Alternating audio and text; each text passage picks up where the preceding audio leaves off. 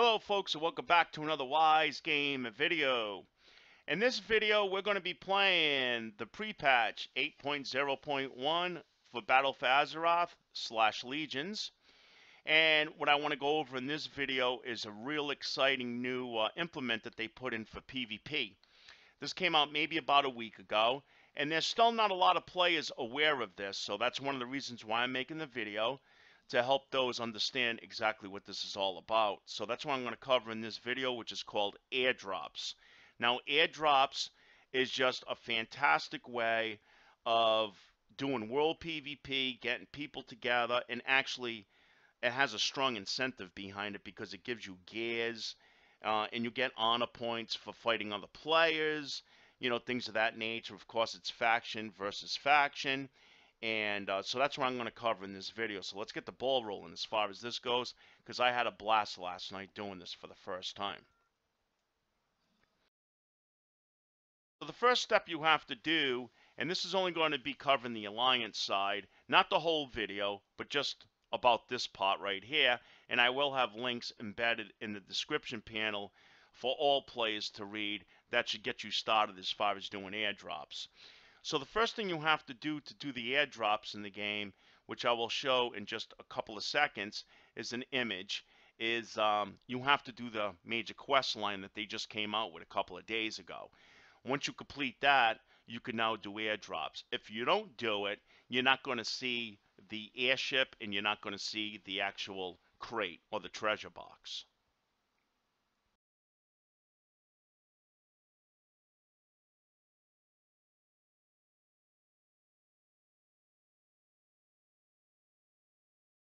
And right now the video is not going to be too exciting as far as action or fighting goes, but I'm going to change that in a couple of minutes. So right now I'm just going to go over the key details because this is more of an educational video letting you know about this than it is an action-packed video. Because there's not too many videos right now on YouTube covering this. Alright, so to help you with this, number one, once you've done the quest lines and all that, you're all set. The airdrops are going to happen every 20 minutes. So it goes on all the time. It's just you have to wait 20 minutes in between for it to respawn. Now, what a lot of people do to help with that, you're not going to know when you first come out here because you don't know what time the last one was. But to help you with that is go to time, underneath your mini-map, click on that, and open up the stopwatch. Now, I'm going to turn on this sound right here, and I'm actually going to show you right now what the airship looks like, because here it comes. Hear it? You could hear it, right? Let me see. There it is right there. All right, there's the airship flying away, and there's the crate, and I'm right near it. But I'm not prepared for this yet, because there's a lot of horde out here, and it's just me. So I would be foolish to go in and get this crate by myself because I'm not in a group yet. So that's what the crate looks like, and it's going to land. It takes a good couple of seconds for it to land by the parachute. Maybe no horde will show up. I cannot be that lucky. And once it lands, you then fight for it if there's other faction. Yeah, see them all? See them all? See my enemy plates? See them all showing up? And if I stretch it, well, it stops at 10. Alright.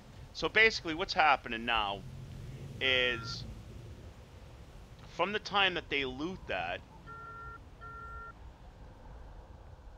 yeah, look at them all. You want to now start the timer again.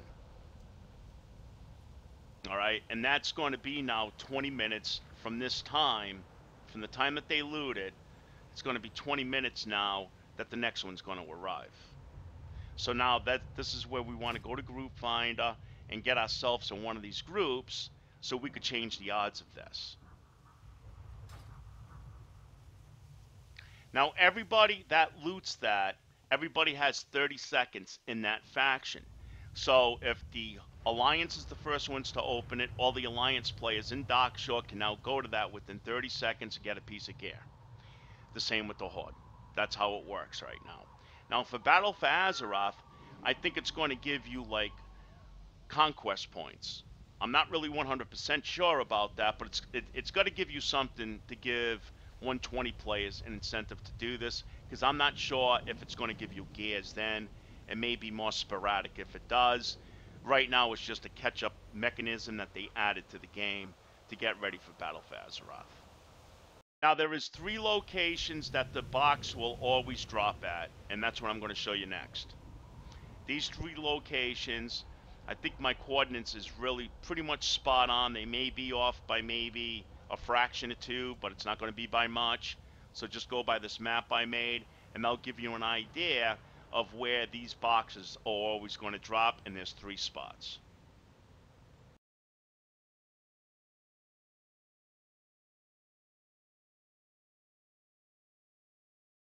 Okay guys, so that's pretty much it as far as explaining it. Now we're going to get into some action. I'm going to join a group, put on some tunes, and let's see how it goes.